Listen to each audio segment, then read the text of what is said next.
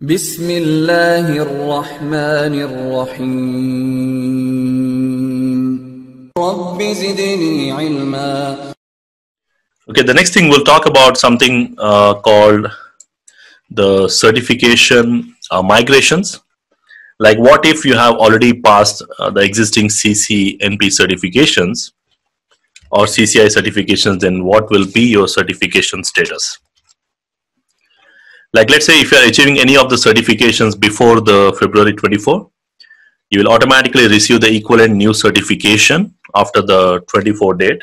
Like, if you're passing your CCNA certification, let's say now routing switching, then basically you get your new CCNA certified status. And if you are passing this exam, let's say in 2019, then your certification status will be valid up to 2022. 3 years span, the same. So if you're already passing the CCIE security, then you will get a certification status of the CCIE security, the same track again.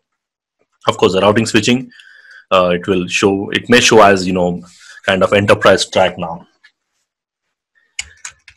So that's the status. So even you don't need to worry about the existing certification status. And every 3 years, you have to recertify for all the tracks, including the CCNP and CCIE tracks. Okay, so what if I have passed the CCNP certifications before this, and let's say you have passed any one of these exams. So Cisco have a migration tool. You can search for CCNP migration tool, Cisco CCNP migration tool. You can click on this URL to find some information here.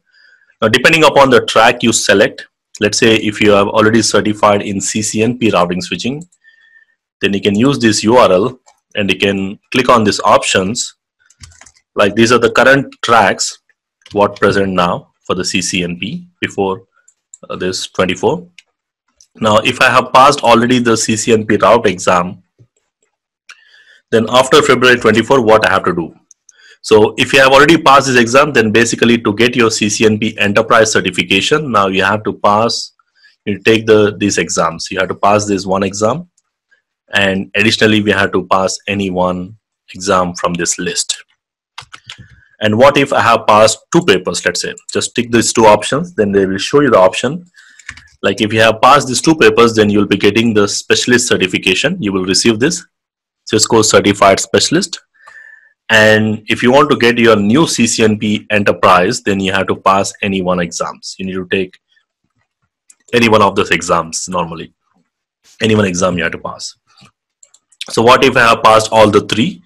Now, if you have already passed all the 3, then your certification status will be changed to Cisco certified specialist in the enterprise core, and then Cisco certified specialist in the enterprise advanced infrastructure implementation. Again, you can just tick these options. What if I have passed route and switch? Then basically you get this certification status. Like, you get this Cisco certified specialist certification for enterprise implementation. And also, if you want to get your CCNP, then you have to pass this exam. So depending upon the tracks you have passed, you can choose these options. Now, the same thing applicable for any other tracks. Like, if you're already certified in some of the papers of the CCNP security, then you can tick these options. And depending upon that, you can see clearly what certifications you will be receiving. And if you want to get the new CCNP certification, then basically what are the exams you need to appear and pass in general. Okay, so this is your CCNP migration tool. With the help of this tool, you can figure out, this is more applicable for the people who have already passed some of the exams and they want to figure out what is the certification status will be after February 2020.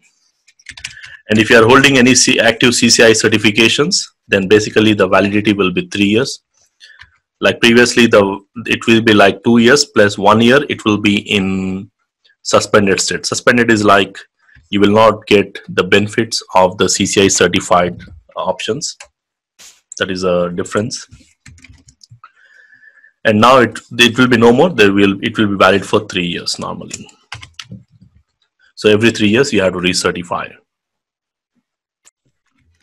Okay, the next thing, what if you have passed the CCI written? Let's say I have already appeared for my a CCI written exam, and maybe let's say I have appeared for CCI written routing switching track or any other track, and if I'm unable to schedule my lab exam before February 24, 2020, then the same written is valid for scheduling the lab for the next based on the new track. Means whatever the relevant track, like for the routing switching, you can use it for CCI Enterprise also.